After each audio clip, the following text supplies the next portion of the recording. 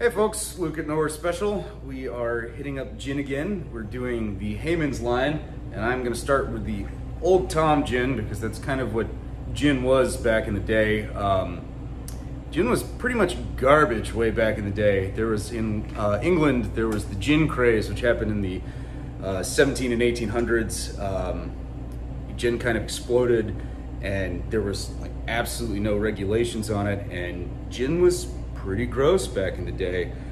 One of my favorite paintings is what is it, Beer Street and Gin Alley. You should look it up. It's great. It's all about how beer drinkers are fancy and gin drinkers are killing themselves and crumbling and decaying their entire societies.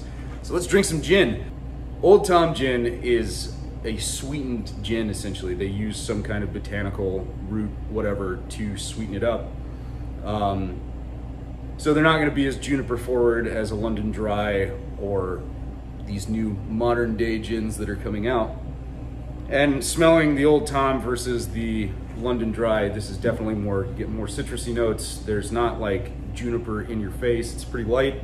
Old Toms are really good for kind of like Tom Collins or something like, or Collins. They're well, they have more citrus in them than a London Dry. It actually, when you put citrus in it, supposedly it balances out a little better. So these are pretty good for mixing your cocktails in. A lot of people use London Dries. It's all your preference anyways. Let's give this a taste. Light citrus notes. There's little juniper in there. It's more citrus heavy than the London Dries are. It's pretty simple.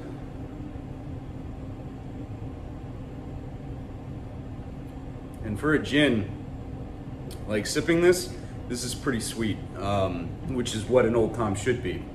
It's pretty, I mean, it's pretty well balanced, and when you mix this, it'll totally tone down your sweetness.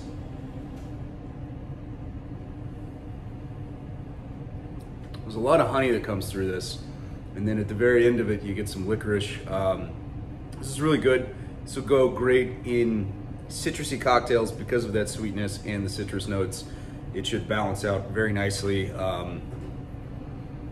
Might not make the best martini in the world, but definitely like a good citrusy French 75s, Collins, would be great for that. Enjoy. So as I was saying, you know, Old Toms, also known as bathtub gins, they were really atrocious back in the day, and then and everybody could make them, and as distilling progressed, they kind of refined their techniques, and they wanted a less sweet version of gin. So the London Dry was born. The London Dry is, they don't add any sweeteners to the gin after distillation. Like any of the sweeteners will be added pre-distillation. It'll go run through the distillation process with it. The London Dry is pretty much the modern day gin. The really popular guys, Beefeater, Tanqueray, Bombay, London. Bombay is a London Dry. So yeah, all your stereotypical gins, London Dries. So it's similar. I mean, it's gin. It's very, very similar to the Old Tom. But I mean, so with London Dries, you're going to get a lot more of the juniper forward, a lot less sweetness, and a lot less citrus in it. It's going to be very juniper forward, and you'll get some licorice roots in there. Yeah, let's give it a taste.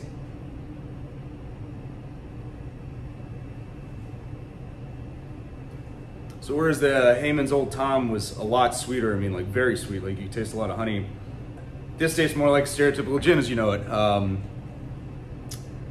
gonna hit that again before I give notes.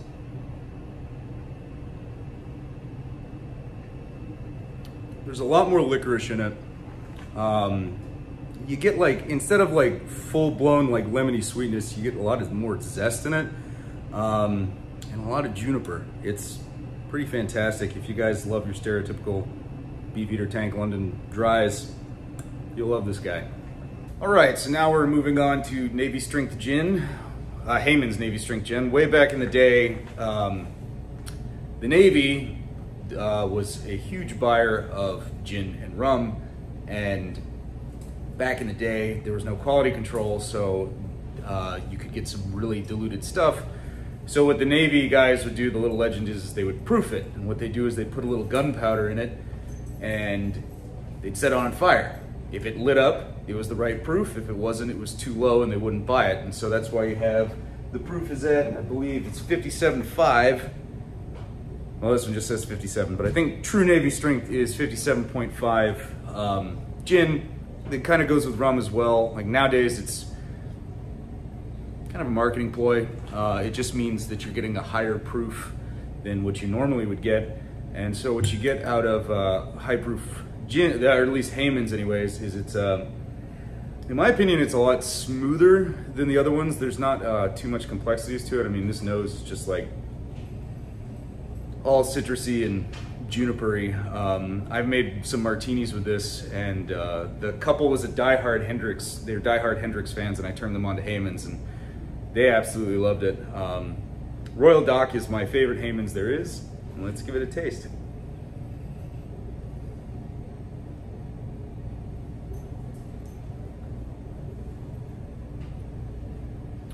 So the sweetness is really toned down in this guy. You get a little bit of it. You get some citrus, it's a little hot. And then kind of at the end, you get like a lot of juniper and a little heat. It's really just going down my throat straight. Don't worry, it's really not as bad as it is, but it definitely has a little kick to it. This guy is a lot of fun in cocktails. You can go fancy, you can go simple, because it's not overly botanical because the alcohol content is higher. So, I mean, this guy, like I said, is my favorite. I was very happy when it moved into New York because I found it in Texas originally on a whim. It's great, enjoy. All right, now we're moving on to Hayman Sloe Gin. Sloe Gin is a gin-based liqueur that derives its name from sloe berries, which are similar to plums. This guy smells like, it's kind of like, I mean, you obviously get like little hints of gin, and it's almost like a lemon or orange rind, like some kind of citrus, like actual rind, and cranberry juice. It's also kind of reminds me, in my sniffings of this, it also kind of reminds me of like a Pinot and cranberry juice had a baby. What you do with this guy is you use it to like kind of like fruity and sweeten up your gin-based cocktails. Fruity, whatever. Let's give it a taste.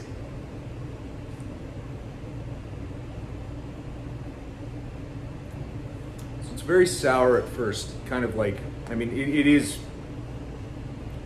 like a plum, but like to kind of give a more generalized, it is kind of like cranberry juicy, it is syrupy. You get hints of gin, tangy, I don't want to say sour, it's tangy. And then it kind of delves into like, you get really plum forward flavors at the very end of it. I'm gonna give it a taste again and double check my accuracy there.